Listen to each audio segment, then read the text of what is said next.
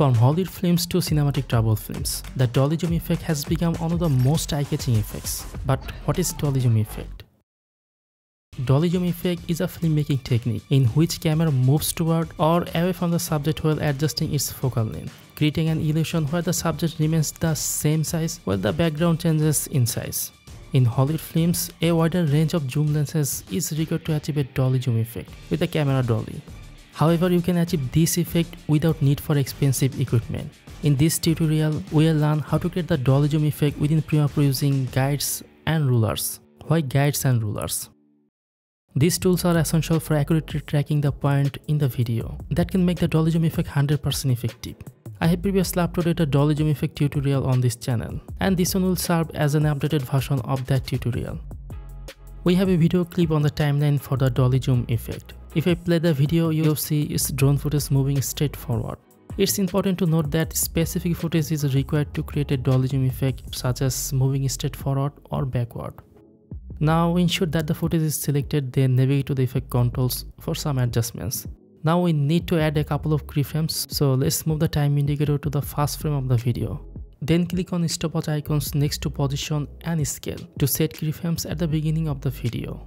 After that, move the time indicator to the last frame of the video and click on these small diamond icons to set keyframes. Now let's zoom in on the video for the first keyframe. Why the first keyframe? Because this video is moving forward. For a video moving backward, we would definitely zoom in for the last keyframe. So click on the left arrow icon to go to the first keyframe. Next, increase the scale value from 180 to 200 for the Dolly zoom effect. With that done, let's play the video to see the initial stage of the Dolly zoom effect.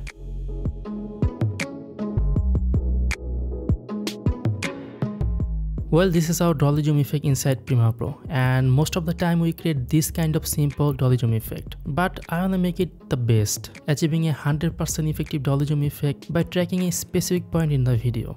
To do this, click on the button editor, then add rulers and guides by dragging them, and finally hit OK. Now enable both of them. Next, go to the last keyframe because this is the actual video without any zoom in or zoom out animation.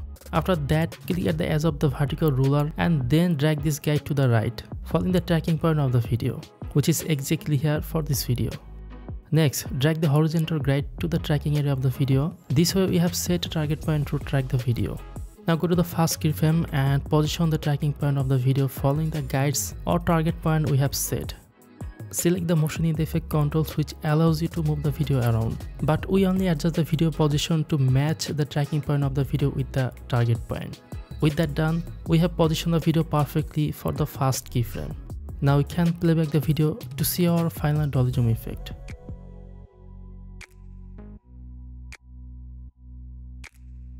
This is the tutorial for achieving Dolly zoom effect in Premiere Pro using tracking. I hope you enjoyed this Premiere Pro tutorial. You can find other interesting and helpful tutorials on this channel. See you in the next one.